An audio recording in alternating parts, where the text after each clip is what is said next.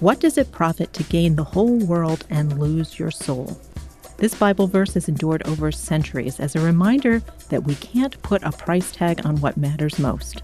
Yet time and again, businesses have put profits above all, leading our world to the brink of a climate catastrophe, an inequality crisis, and mass extinction.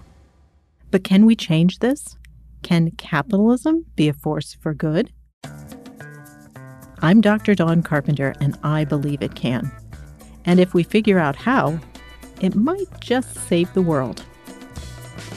In What Does It Profit? I'll be talking with the world's leading thinkers and researchers, entrepreneurs and executives, exploring the most innovative ways we can reconcile capitalism's demand for profit with the long-term well-being of people and our planet. From socially responsible investing, a social purpose corporation has to consider its obligations and responsibilities not just to shareholders, but to the community, to the environment. To conscious consumerism, I think we have an uninspiring story that we've been telling ourselves about business, and that really matters. There's a much, much better story to be told. To business ethics in this age of extremes. When we're looking at companies to short, we're looking at businesses where if they cease to exist, the world would likely be a better place.